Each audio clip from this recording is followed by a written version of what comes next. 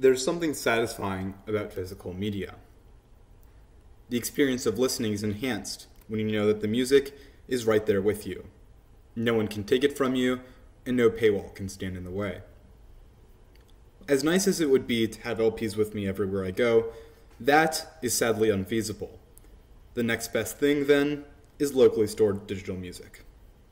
While I hadn't explicitly come to that conclusion as a 12-year-old, that idea stuck with me and eventually pushed me across the digital music player event horizon. What followed was an adolescence-defining obsession with iPods, all in pursuit of finding the perfect digital music player. After pioneering a few different iPod modifications, and even starting a Bluetooth modification service as an enterprising middle schooler, I began encroaching upon the limits of these devices, which were older than I was. The boundaries defined by device capability and cost were not insurmountable, but rather not worth overcoming from a cost-benefit perspective. Wanting an ideal music player, I decided that the iPod wasn't the right platform, and that's where the JPL.mp3 was born. So today, let's dive into it. Welcome to JP Lab Systems.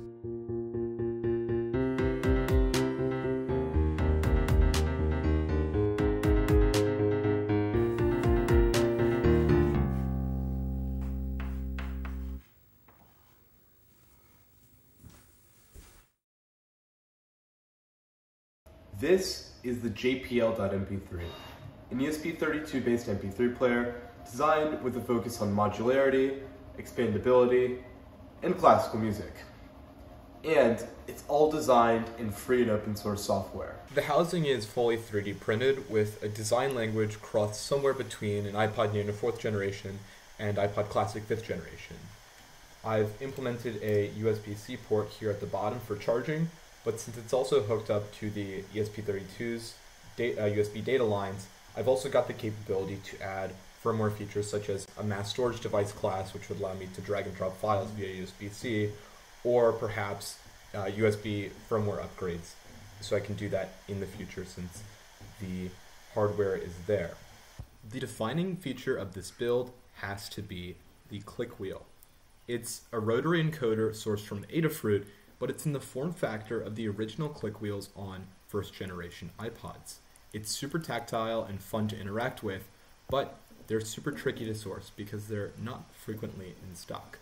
So it was pretty cool to use it in this project. On this side right here, we've got the micro SD card slot, which is used to hold obviously the micro SD, where all the device's files and the database is stored. And so here we've got our two volume buttons, volume up and volume down respectively. They're super nice and tactile.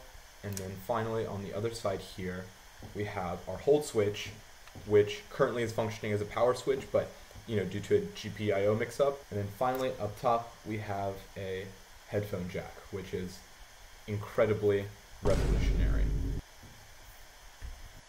The process of building this thing lasted for more than a year before I was ready to call it done.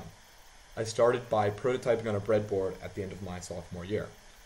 I initially planned for a VS1053 based architecture as I had experience with that silicon from another project, but eventually, after a few months of trial and error, I decided to move forward with audio decoding natively on the ESP32 with this awesome library from Schrabe-Fowl1, sorry for butchering that. That summer, my workflow started with firmware prototyping on a breadboard where I made big picture firmware and hardware decisions. Then, I designed a rough PCB, which I basically knew wouldn't work.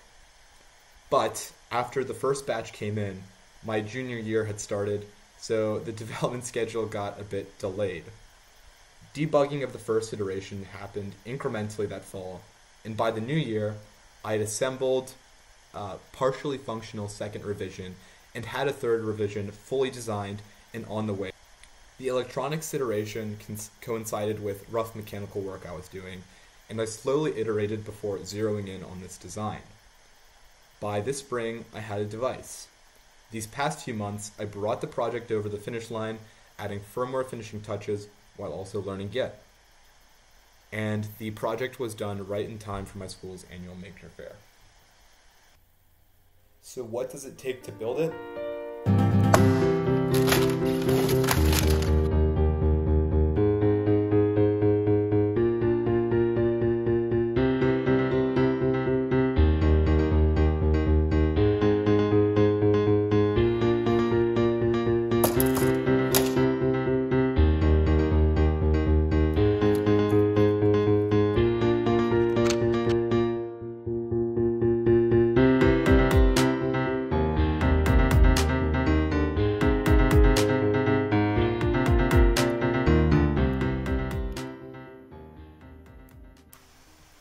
mentioned earlier that I implemented a custom database on the JPL.mp3. So let's dive into what exactly that means. Traditionally, music is organized under the artist-album-song paradigm, and this is a really robust way to categorize Western popular music. So that includes genres like pop, rock, country, and also some things like jazz, where it's often artists who organize albums, which are collections of individual songs or tracks. And we have paradigms such as ID3, which allow for this metadata to be efficiently encoded within MP3 files. But this system fails for classical music because it doesn't allow for organization by parameters such as composer. Because oftentimes, when listening to classical music, the individual artist or orchestra which performs a piece isn't as important so much as the composer of that piece. But oftentimes, within classical music, the orchestra or soloist which performs a piece is listed as the artist, and the composer data gets completely obliterated. So what did I do to solve that? I implemented this custom classical music database, which is organized under the composer piece paradigm, which puts the composer as the principal artist in this paradigm, and then each composer has pieces. So this cuts the album out of the picture because it's a relatively inefficient way to organize individual pieces of music. But I can still encode recording information such as the soloist or conductor or orchestra within that database because it's flexible and expandable. And it's inspired by products such as Apple Music Classical, which have turned this discontent with the artist album track or song paradigm into this marketable product.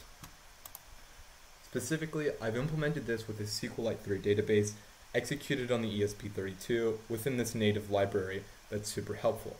I'm storing all the relevant metadata such as the composer and piece along with the performer, conductor, or soloist within each database entry. And that's allowing me to organize by all relevant metadata. And it's super robust and super optimized for classical music. And it still even offers me the opportunity to expand into traditional popular music as well.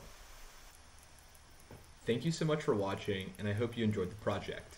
If you did, please consider liking and subscribing, as that would help the channel a lot. If you'd like to take a look at the source code or the source files, check out my GitHub repository, as that has all the requisite source files for this project. There aren't any ready-to-make build files like STLs, and that's because this project is still very much a work in progress.